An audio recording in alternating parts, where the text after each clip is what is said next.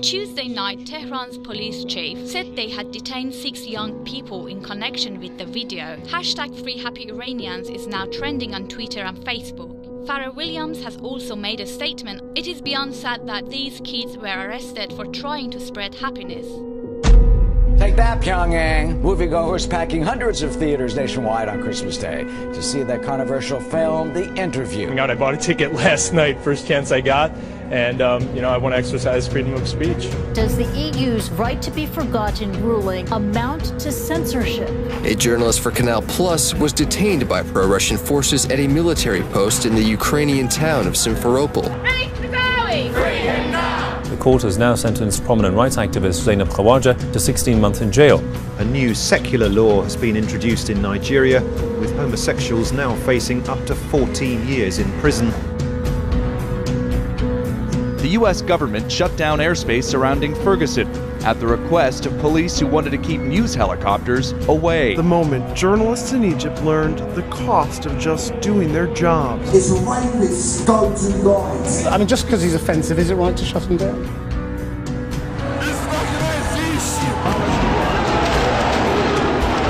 This is part of a pro-democracy sit-in, a protest against the Hong Kong authorities.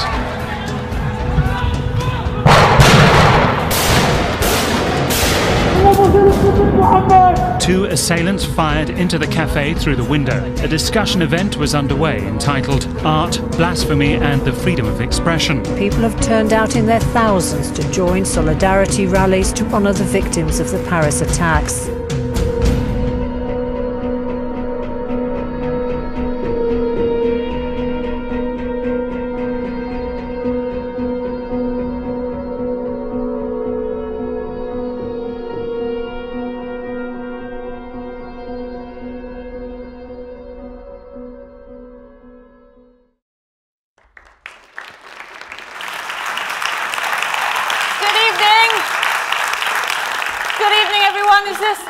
Is this working? I'm not used to these ones, I'm used to those ones. Is this all right? Yes. Fabulous. It's horrible when your voice isn't heard.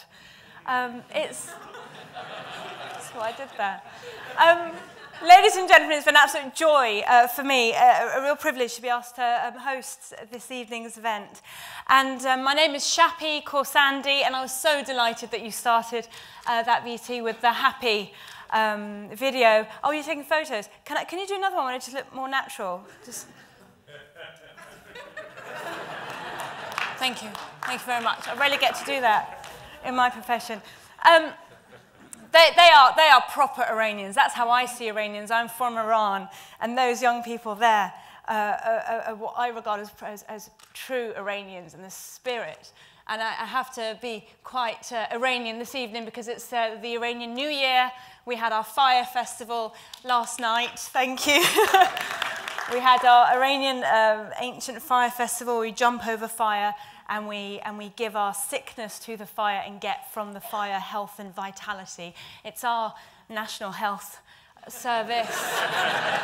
I fear also soon to be the British National Health Service. Now, I know that I was asked today because I have a bit of a link, I guess, however distant with Index. My father was published by Readers International years ago, and he wrote for Index on censorship in the late 70s. We moved to Britain. I was 6 years old when we became refugees from Iran because my father is a writer who's a journalist, he is a satirist.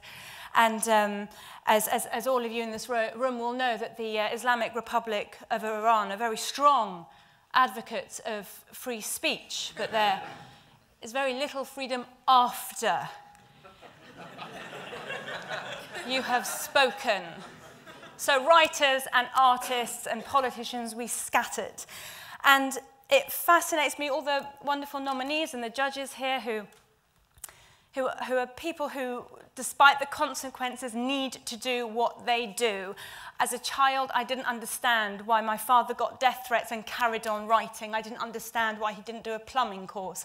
And he'd try and explain to me that otherwise you're dead. If you don't speak, if you can't speak your mind, you are dead. And when we talk about free speech, and I look at the life that my father's had, often that means you exercise your free speech, it makes you horribly unpopular. It can make you terribly unpopular. In 1997, Iran had a moderate leader, and my dad, remembering the Ayatollah and how he trusted him, was against this man. And even his own friends were like, come on, but he was adamant you can't have a moderate under the Islamic Republic of Iran, and that's the trouble, you see, when we don't speak out. Powerful characters get in with promises. Farage comes to mind. Look, where people need strength. They need strength. And my next door neighbour, she wants to vote UKIP, you know, and I always preferred the EDL, I'll be honest with you. You know what I love about the EDL? They're so honest. I went on an EDL march, and I went on the EDL march because, I'll be honest with you, I've got a dreadful sense of direction. And I'm from the 80s. I go on a lot of protests, you know. I don't always check the cause. I go into restaurants going, what do I want? Table for two. Where do I want it? By the window, please. And I love the EDL because they are proper thugs, you know. They're proper thugs who are terrified of CCTV cameras. And the EDL were on the streets of London and they were shouting. And then because they're scared of the cameras, they had their hoods down low like this and their scarves up like this, going, ban the burqa! Ban the burqa, which is... Give them an education in their UKIP. Now, the point is that I love the fact that they can do their thing on our streets. Their views differ to mine. And coming to Britain in 1979, I remember Sunday day for my parents was Speaker's Corner. My parents, coming from Iran, couldn't get enough of Speaker's Corner. What? You can say anything in public and they don't kill you. That's incredible.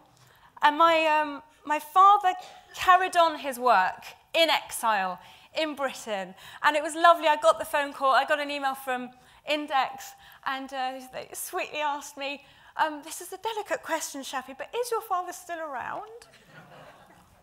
That's the tragedy of exile, of being an artist in exile, working in a language that isn't your own, means actually you lose your own people. And people think you're dead, but you can't. That's preferable to being in your own water, in your own place, and not being able to speak. Now, I get upset when I get trolled on Twitter.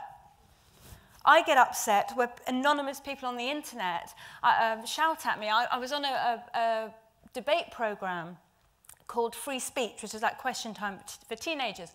And we were debating same-sex marriage, and I was for same-sex marriage. Got home, people were screaming at me on the internet, you're going to burn in hell, your views are an affront to God, you looked like a horrible person. I thought, who better to talk about this to than my dad? My dad, who in 1984, Scotland Yard uncovered a plot to assassinate him here in London. And I went to The Hague to get the transcripts of the trial of my father's would-be assassins.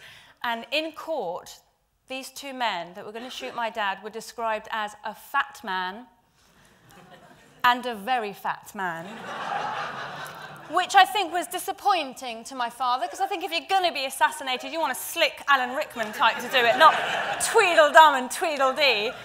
But, you know, there was a part of him, I think, who was delighted because, you know, a fatwa is the Iranian regime sort of equivalent of an Oscar. Now, when I was a child, knowing what my dad did for a living, it was very often that I would pick up the phone as a little kid and someone would go, I'm going to kill your father, I'm going to cut his throat. I'm like, Dad, it's for you. I think it's Uncle Hassan. And I did the only thing I could think of doing, age 11. I wrote a letter to the Ayatollah Khomeini. I thought I'd try and reason with this man. So I wrote a letter, and I remember writing, Dear Ayatollah, my dad is really nice. He makes jokes up about everybody, even me. Please, I was sure that if he just met my dad, he'd like him, because everybody does. And he said, and I said, please come to our house in London and meet him. My mum will cook us dinner. She's an amazing cook. Our address is 65A, Madeley Road, Ealing, London, W5, right? And when I went to The Hague, I got my hands on my dad's actual death order, which was signed by the Ayatollah himself. And they had written, the writer Hadi Khorsandi is to be shot as he takes his children to school. And in bold, underlined, was written, the children are not to be harmed. Isn't that beautiful? I thought he must have got my letter. So after I was trolled on the internet, I thought I'd speak to my dad. I said, Dad, can you help me? I'm really upset because these people are being really horrible to me just because I expressed my opinion. And my dad goes, oh, I'm so sorry to hear that. How many messages of hate did you get? And I went, there's at least 50. And one of them says I've got fat legs. And my dad said, 15 messages of hate. I am so sad for you. That means your career is not going very well. When my daughter tells me 5,000 people hate her, then I think you are becoming a success. And then Mr. Exiled satirist starts lording over me, showing off, peacocking around my kitchen, going, you know, after the revolution, tens of thousands of people spilled into the street, chanting for my execution. Oh, those halcyon days. I can still hear them in my ears. Death to Khorsandi, death to Khorsandi. Look at you. Nobody even wants to kill you. My friends, they ask me, is Shappi dead yet? I say no. She is not very ambitious. So it's a joy to be here. An absolute joy to be here. So welcome, everybody, to the Index on Censorship Freedom of Expression Awards.